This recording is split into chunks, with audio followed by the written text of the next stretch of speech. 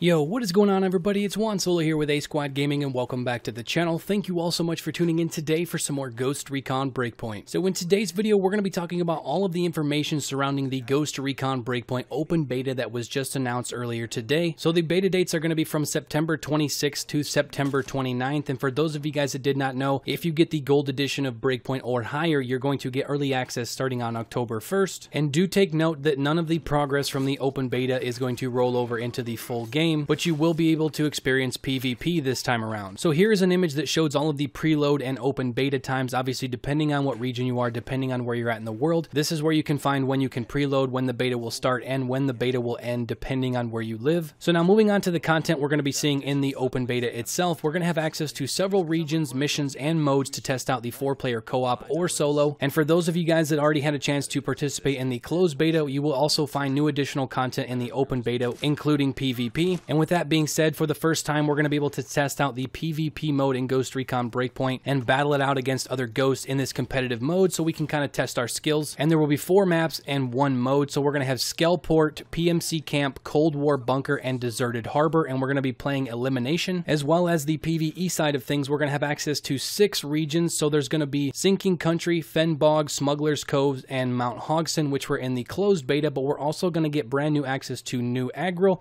and Infinity. As well as there's going to be 5 main story missions that you're going to be able to complete in the open beta. So Eagles Down and No Way Out were the 2 missions that we actually had access to in the closed beta. And in the open beta, we're also going to have access to Back to Basics, Scale on the Move, and The Enemy of My Enemy. As well as there's going to be multiple side missions to discover more about the island and its inhabitants. As well as there will be 12 new faction missions every single day. And for those of you that do not know, by completing faction missions, you actually get faction points that level up a battle reward system that is in Ghost Recon Breakpoint, similar to how a battle pass from Fortnite. I know I do not like comparing those two, but it's very similar. You get to unlock some cool rewards by completing faction missions, as well as there's going to be drone areas with the Murmur, the Aemon, and the Behemoth drones where you're going to be able to go in there and try to take down these massive drones. And this is something that I did quite a few times in the closed beta. It is a lot of fun, but it is extremely hard, especially if you are playing solo. And like I said at the start of the video, your progress from the beta will not transfer to the full launch of the game. But that is pretty much going to do it for the video, guys. We get an open beta prior to the launch of Ghost Recon Breakpoint. So for those of you guys that actually have not had a chance to play, you will be able to get your hands on the game and figure out if this is something that you're going to want to pick up. But like I said, that's all for the video. If you guys enjoyed it, you guys are excited about the open beta coming on September 26th, make sure to drop a like on the video and also subscribe if you are new to stay up to date on the latest information surrounding Ghost Recon Breakpoint on the channel moving forward. But that is all for now. Thank you all so much for watching, and I will catch you guys later.